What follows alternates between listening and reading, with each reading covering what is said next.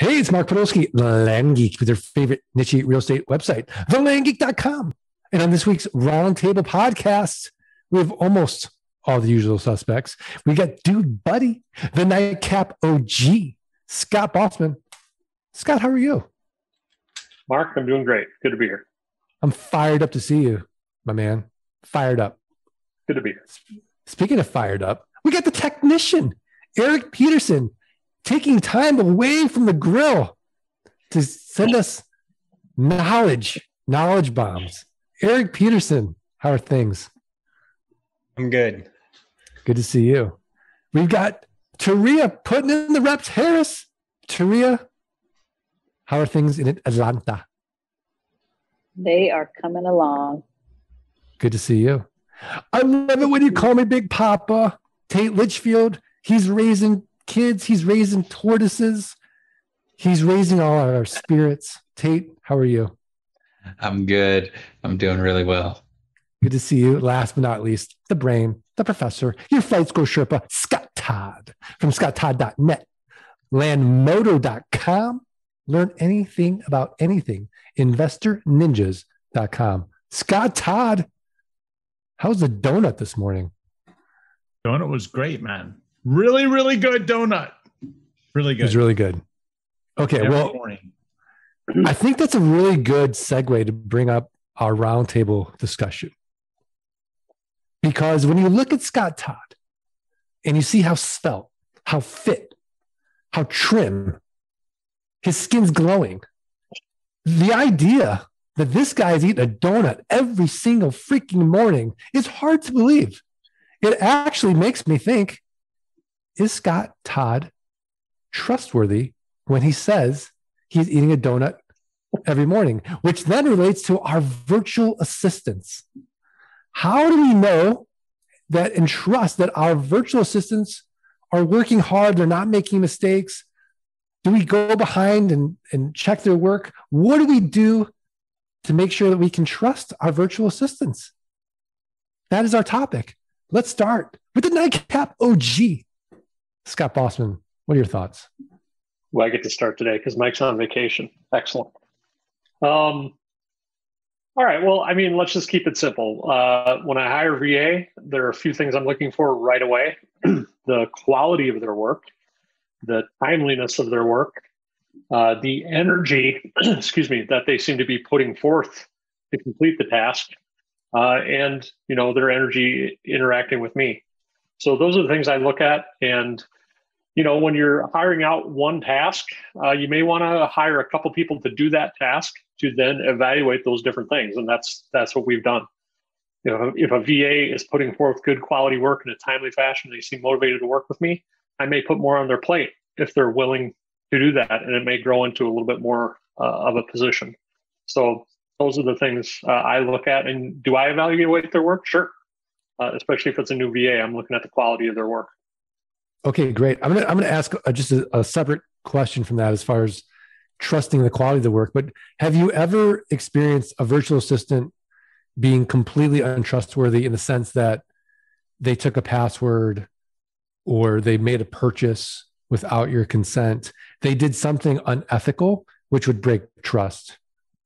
I've never had that happen where a VA has acted in an unethical fashion. Okay. There you have it. Which leads us to the technician, Erik Peterson. Erik, how do you establish trust with your virtual assistants?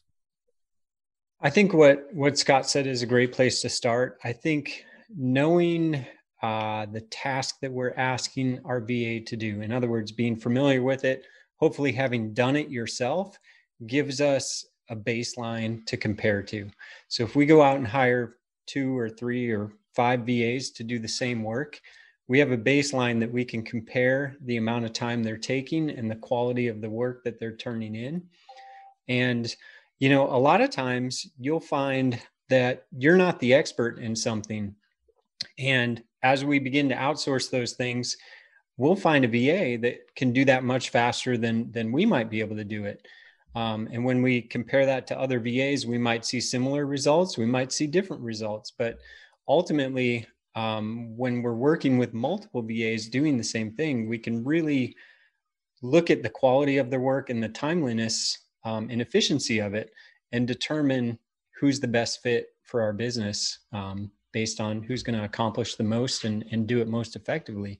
I think beyond that, using tools that we have access to, like LastPass, gives us a level of protection where we don't have to be super concerned about giving a VA access to a certain account if we use LastPass, because the reality is if anything goes wrong, we can turn that off in an instant by logging into LastPass and revoking their access. We don't have to change a password. We don't have to do anything other than just click a button to remove them from that account, and they can no longer access it.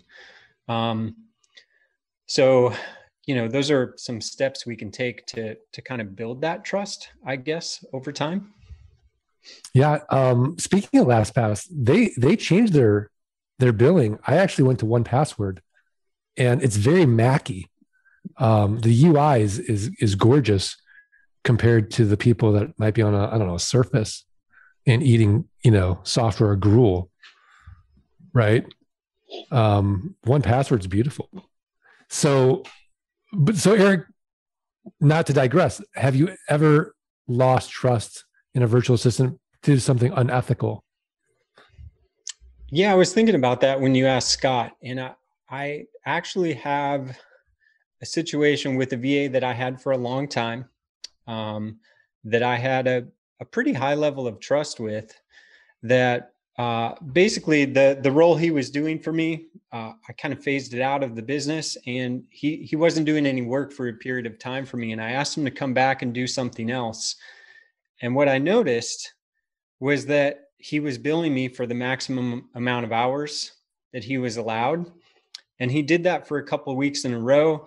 I asked him about it because I was very suspicious, being that I knew it shouldn't take that long. And, first he claimed it was a mistake and, offered to make up for it. And I continued to watch him. And over time, he did it again. And the second time, I just said, we're not going to work together anymore. I can't trust you any longer. It wasn't like I lost a lot. This VA was getting paid, I don't know, probably around $4 an hour.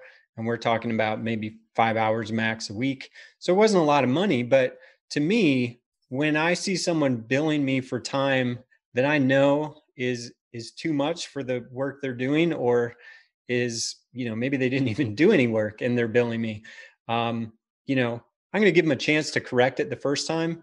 But if it happens again, that's it. We're not working together anymore, because I'm not looking for VAs that I have to babysit and watch all the time. I want VAs I can trust. I can put them to work, and I know they're going to accomplish the task and bill me appropriately. Yeah. What's that Warren Buffett quote?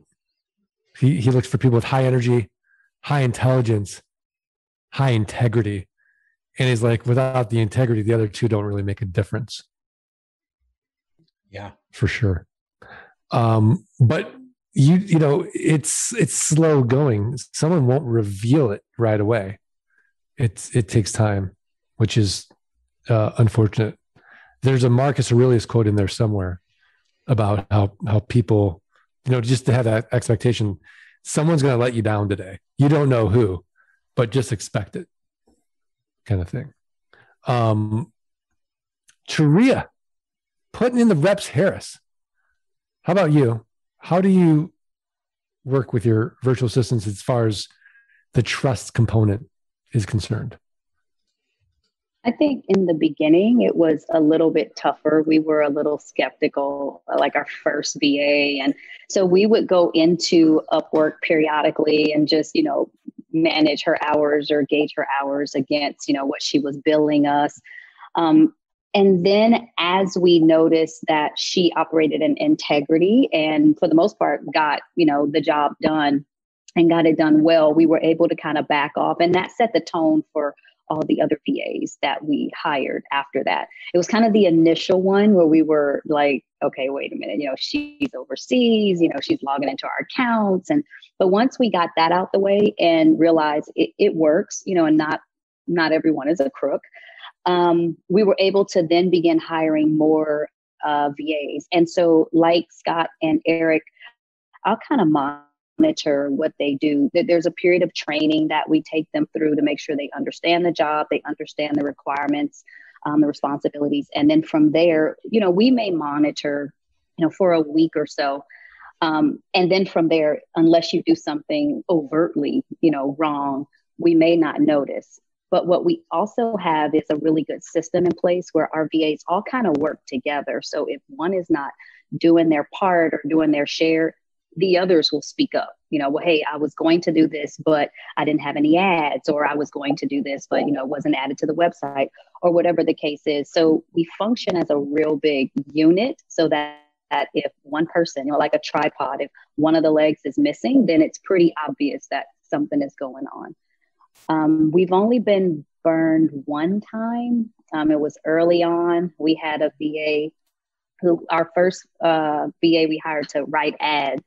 And we told her the rules, and she went and literally took someone's ad verbatim and then posted it in the Land Geek group. And so we ended up getting messages from the people whose ad she stole. And we let her go immediately, because that was one of the things we said. You cannot plagiarize someone else's work. That's pretty obvious. So that's been the only big issue where integrity was involved, where we've experienced with the VA. Okay. That's bad, but it's not like overbilling bad or, Correct. Getting into your bank account bad.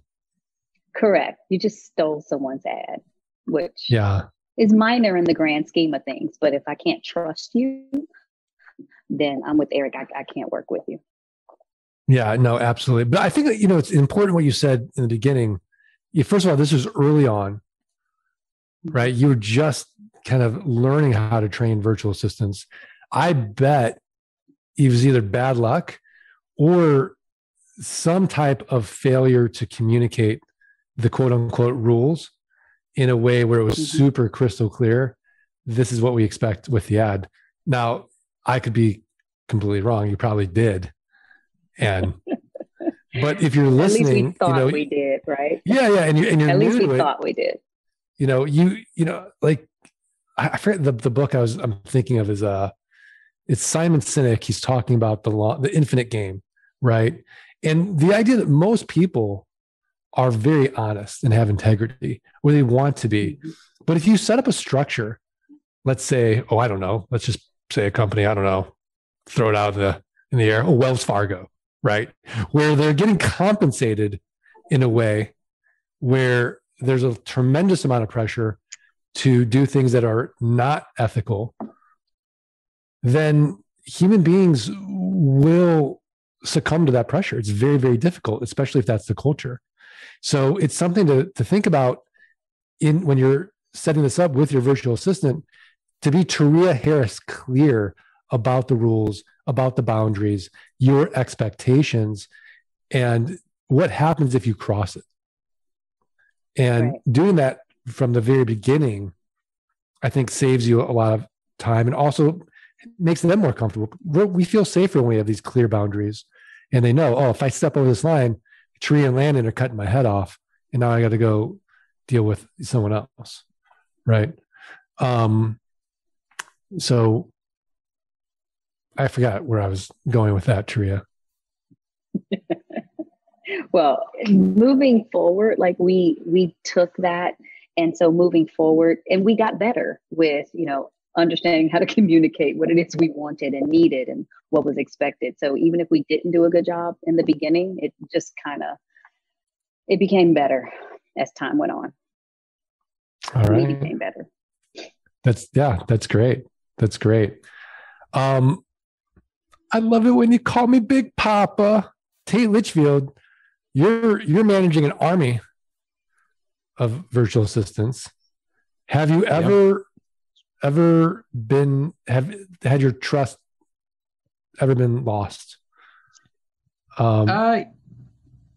Yeah, at different levels of it, right? I mean, as you mentioned earlier, some of these VAs make $3, $4, $5 an hour, and look, they need a kick in the pants frequently, a lot of them, and it's okay. Like I've gone into the hiring process knowing that I'm going to have to keep an eye on these individuals, and that's because they are, I get what I pay for in a lot of instances.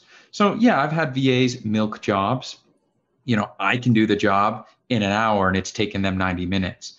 And it's kind of one of those things where you got to pick and choose your battles. It's like, well, is it worth going through the effort to hire and train and do all of this over again, because I want to get the job down from $5 an hour to $3. Like, I don't know. So I've got a lot of people who are kind of milking it. They're slow, dragging their feet.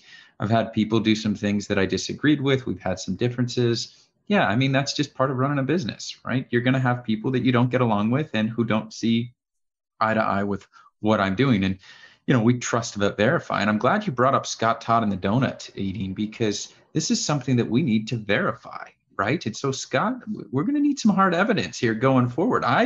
It's not that I don't trust you that you're eating a lot of donuts. I mean, I believe you, but I'd like to know what you're eating, man. He's like, hold on, Tate. But, it's the same principle with my VAs, right? I trust you to do a good job, but I'm going to verify it. And after you do a good job 3, 4, 5 weeks in a row, I'm going to give you a little bit more slack.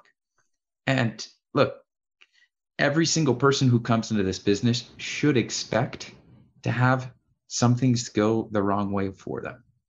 That's normal. Right. As right. you mentioned. I have a follow-up question for you, because you're managing so many people. Let's say that you've got a virtual assistant, they're showing, really good potential. They're working hard. They're coming in on time. They're doing all the things you're asking for them and more. They're like what we call an A player. They're thinking for themselves.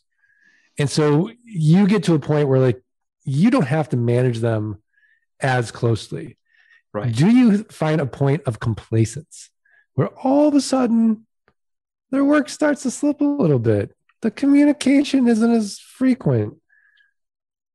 For sure. I mean, how do you handle that? I mean, ideally, you want to be in an eat what you kill situation, because I think that's motivating, right? If you're in a situation where you don't perform, you don't eat, there's no complacency in that. Why? Because the only way to pay your bills is to continue to perform. That's not always going to be the case. Occasionally, you're going to need to shake the tree. And that's why I say, keep a little pressure on some of these VAs. I'll go to my VAs regularly and say, wait a second, how come our numbers are down? Right. And so the way that I hold my VAs to a high level to a high standard is I have a baseline benchmark that they better hit every single month or every week. Otherwise, we have issues.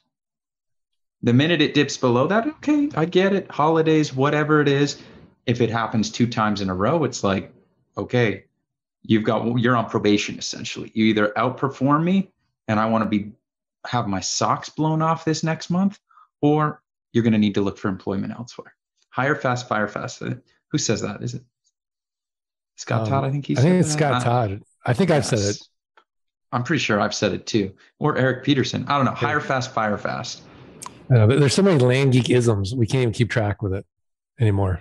So much. Who to attribute it to. Okay. Well, now, last but not least, Krispy Kreme himself, Scott Todd. Today's podcast is sponsored by Krispy Kreme. The best way to start in the morning. You lose weight. Listen, I don't always take a picture of my breakfast, but when I do, I'm happy to share it with you guys. And if Tate needs proof, I will be happy to email him I'll be happy to Vox him every morning. Around. So that's a chocolate glaze, correct? Well, on this given day, sometimes it has a little sprinkle to it. Today's had sprinkle to it. But you know what, Tate? I'll tell you what, man. I'm eating that thing around 7 a.m. Eastern time. That's 4 a.m. your time. I'll be happy to pop one into your box every morning, 4 a.m. Hopefully you don't forget to turn that phone off. And Allison's like, what is going on with your phone? Who's texting you? Oh, it's my donut alert. Donut alert. It's my food porn showing up at 4 a.m. So, Yeah. Essentially, yeah. Okay. Yeah. So, trust, verify, whatever. It's all good. I think that my own personal thought on this is that a lot of times when people are outsourcing work, they're scared of they're scared of getting had, right? It's like, right. They're scared of that event that Erik talked about. Oh, well, they took advantage of me. And the reality is that anytime you deal with anybody, any person, that person has the ability of taking advantage of you. That's just the way that it is. Any other individual has an ability to take advantage of you. Now, I think that the way that you do this and the way that you offset this is that you have to find what works for you. And one of the mistakes I think people make when they go to outsource is that they don't ever learn something first, and then they go and get someone to go do it, and then they don't know what they don't know. They get blindsided, right? Right. Delegating versus abdicating, where abdicating is the blind leading the blind. In flight school, one of the things that I teach is that you always know that it's time to outsource something because you hate doing it. And that's always been the cue to me is, okay, I've done this a few times. I don't like this anymore. And I'm out. I'm never doing this again. And it was funny because that is the pattern or the recipe that I teach. Find the things that you hate and get rid of it. If you don't like doing it, don't do it. Get somebody else to go do it because you're no good at it. But see, a lot of times people miss that key point and they go, and I actually had someone ask me like, well, how do I know, don't I have to do this myself to get good at it first in order to outsource this? Or how do I know that the person's really doing a good job if I don't know it myself? And if you listen to what I said was find the things that you hate to do and get rid of it. Well, that means that you're actually doing it. Okay. You're actually doing it first, and you don't have to be good at it. You just have to go through the process of it and go, I'm no good at that. It's out.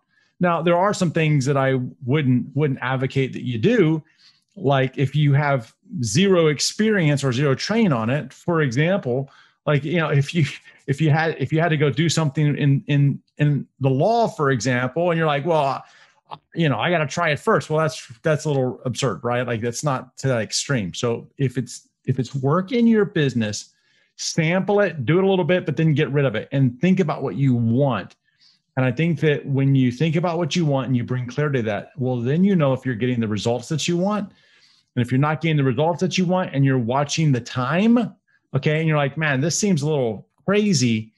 And then you go and you verify it with somebody else. Here, do this work for me and see how long it takes you. You don't have to do this, but business is a series of hypotheses. You're testing all these different things at different times. And ultimately, you'll know if somebody's taking advantage of the situation. The challenge, though, is this, and it goes back to one of my favorite TV shows ever, which is Ozark.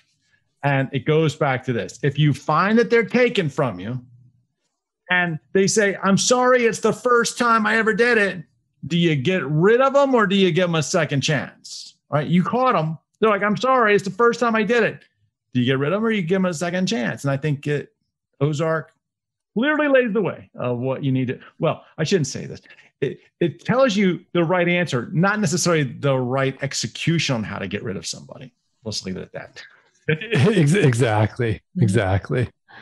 Well, I think this is a really great topic. And next week we will discuss trust a little bit more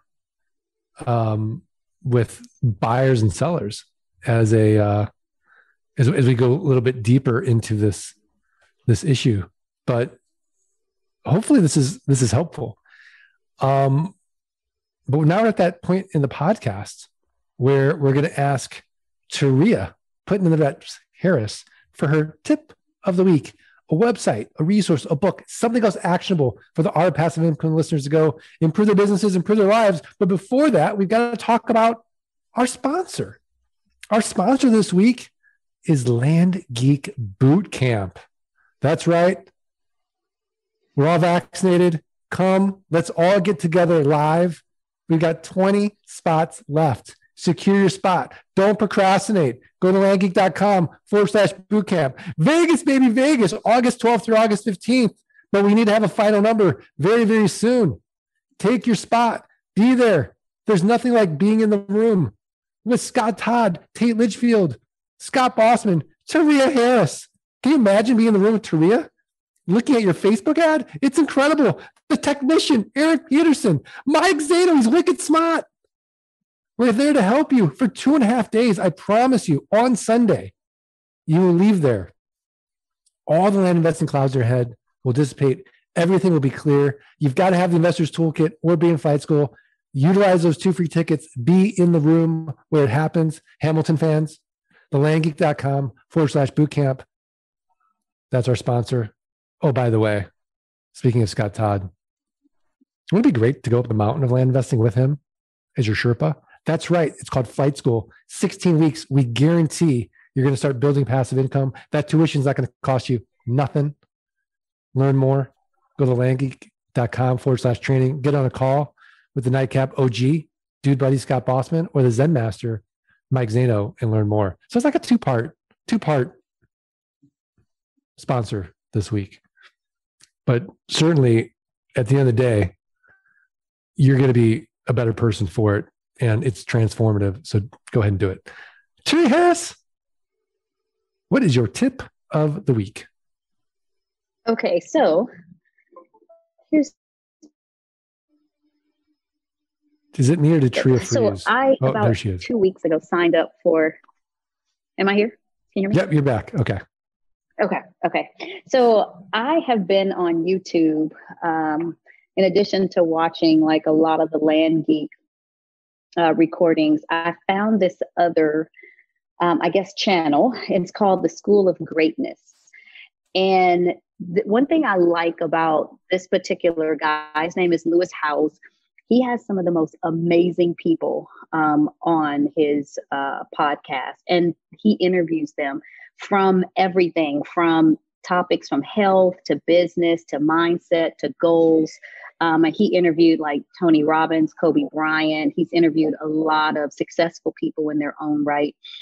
So I recommend that you take a look at his, I guess it's called a podcast. I'm not familiar with No, it's YouTube definitely his terminology. podcast. Is it? Okay, yeah. So look at it. It's his YouTube channel, but he has a great Listen to his podcast as well, the School of Greatness. Yeah, it's really, really good. I can go on there, like just scroll up and look for something with, tips on marketing, or, if I'm frustrated, I'm challenged with whatever aspect of my business. He has had someone on that show that can kind of speak to that. So that's my tip. I love it. Teria Harris, because Scott Todd's eating so many donuts, what's your fitness tip for him? My fitness tip is to count your macros. And as long as he is getting it within the macros that are appropriate for him, he can have a donut every day. All right. Drop the mic. I love it. All right. Well, I want to thank the listeners and remind you the only way we're going to be able to bully Teria Harris on a weekly basis to give us these tips of the week is if you do us 3 little favors. Follow us. Rate, review the podcast, send us a screenshot of that review to support at thelandgeek.com. We're going to send you for free the $97 wholesaling course, How to Double Your Money, 30 days or less. All right. Are we ready to do this? 1, yes. 2, 3. Let freedom ring. Not bad. You know where it's going to be really good at, though? Vegas in boot camp live. Vegas, baby. Absolutely. Well, how are things in Vegas right now, Tate? And they're good, busy. It's hot, but I don't spend a ton of time downtown on the Strip, but I know a lot of people have been coming to town. The hotels are open. A couple of the buffets are back in business. So Vegas is open for business as far as I know. If Erik and I want to get some good Nashville hot chicken, where would we go? Probably Nashville. Okay. It's a good answer. I don't know. I mean, I did see that there's a new hot chicken place that opened up down the street from me. Haven't been there yet, but I've never been to Nashville, so I don't have anything like to compare it against. I mean, Mark, you just asked the wrong question though. Like I mean, why would you want to go with Erik to eat Nashville hot chicken when we all know that he only eats ribs? Right. That is a good point. But I can imagine just the family wanting a little variety. Well, yeah, you get different seasonings on those ribs. Erik, is that true? Or do you just go with the same barbecue sauce? We do not cook ribs that often at the Peterson household. There you go. So you just smoke them. I don't smoke them that often either. Okay. Over the last 6 months, we've maybe had ribs 2 times, 3 times, maybe. Okay. Tate might have pictures of every instance, but yeah. Yeah, I've definitely had more ribs than you this past year. Scott Bossman, are you a big rib fan? I love ribs. Just don't have them very often. Yeah. Why? Do you think we're going to look back and the way we've treated animals and like with the same shame as we do with slavery? Like, can we believe we did this? We ate animals like 100 years from now? I don't think so. You don't? Come on, Mark. I'll tell you what, I saw, that Netflix show, My Octopus Teacher. I'm not going to eat, I love octopus. There's no way I'm eating another octopus. It'd be like eating a dog. They're like charming. That's not true. They're like I'll have you eat an octopus by the second roll, guaranteed. I guarantee if you watch this documentary, you will not. I've seen it. Octopus. It was awesome. And you forgot he had to spend a they're year amazing. with it. Yeah, they're geniuses. geniuses. A year with it. Now he's gonna eat it. Well, I wouldn't eat his octopus. I'm not going to come eat your dog either. But what? That's what I'm saying. It's still a very bright animal. I mean, but they're tasty. It's tasty. I know they are. I know they're tasty. They're not 2 rolls. domestic like a dog. 2 rolls, you're eating octopus, guaranteed. No way. Guaranteed, Mark. I can't. A lot of money on this. After watching that, I don't know. Is anyone a vegetarian or tried it? I tried it. How'd it go? I'm not doing it anymore. No. It's hard. It's nice being an omnivore. Just to be able to eat whatever you want. Mm-hmm. I don't know. Donuts and all. I mean, to ask Bossman to be a vegetarian, like they kick him out of Wisconsin. Yeah. And that's family to disown me. Yeah. It's like saying I'm not going to stop eating cheese or drinking beer. It's just not socially acceptable. Listen, I count my macros though. You got your Mac? Yeah, that's true. Marco, and I mentioned this like briefly last week, but of all the things that are shocking to me is that in the Harris family, okay, that you would think with all the bone broth that they drink that they would have the strongest bones around. I don't know. Like, seriously. That's a good point. That's a great Teria, point. can you explain that? No explanation. I will Bone broth does not help when you get run over by a scooter. That doesn't help. I will say this though. I do stand corrected because I was saying like, I was joking that before I knew about getting run over by the scooter, I was saying that, you're not hurting your ankles just walking to get a donut. That's the thing. Okay. Like that's really the deal. And then I found out about the scooter incident. And then I felt really, really awkward because one, I just bought a scooter similar to that one for my own personal stuff. And now I'm like, I don't know if I should be riding on this thing because karma's going to get me after I made fun of the event before I knew the event. And then like my wife and family were going to go somewhere. I'm like, oh, don't worry. I'll just ride the scooter over the bridge. And it's a pretty tall bridge. And I'm thinking like, oh, that's a negative. I'm not going downhill on the scooter. I think you're safe as long as you don't ride the scooter to get a donut. Okay. If you ride it to get a donut, that's where karma's going to kick you in, right? Okay. All right. Okay. Yeah. Teria, do you want to tell the story? Because I don't think everyone knows the story. So Landon and I were in Omaha, Nebraska for Olympic trials, and he was walking down to the pool, maybe about a half a mile, and he decided, well, I'll just jump on a scooter. And he got on the scooter, takes off, and comes down a slight hill, and the brakes don't work. So he puts his foot down to stop because he's coming to an intersection and there are people. So he puts his foot down, the scooter runs over, it kind of gets caught under. His foot gets caught under the scooter and he dislocates and fractures his ankle. It was really bad. So it's really bad. So he's scheduled for surgery here this week or next week. Wow. Okay. Well, keep us updated Yes, on all that. Definitely. Definitely. We're gonna set up a care calendar, a GoFundMe, all of it. We're gonna have it all. We're gonna post it in Mighty Networks. Look, I'll donate. You're gonna have to donate sure. time. We don't want money. We want someone to come and get his water or cook his breakfast. Exactly. No money. Exactly. No money. On a scale of 1 to 10, 10 being like the best patient ever, 1 being like just a complete pain. You probably need to stop recording if you're going to ask this question. Oh yeah. All right.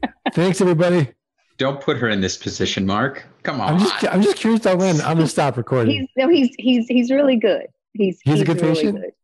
Yeah. Wait, that's not what you said before the call. The only time he's annoying is, so for example, they lost his scooter in the airport. We're coming back, and I was like, "Hey, here's a wheelchair. Get in the wheelchair." And he's like, "Absolutely not." So I'm not letting you push me through the airport. So he wanted to be on his crutches at the Atlanta airport, which is busy and big. So the only time he's annoying is when I try to be overly helpful, and he's like, "No, you're not going to do that."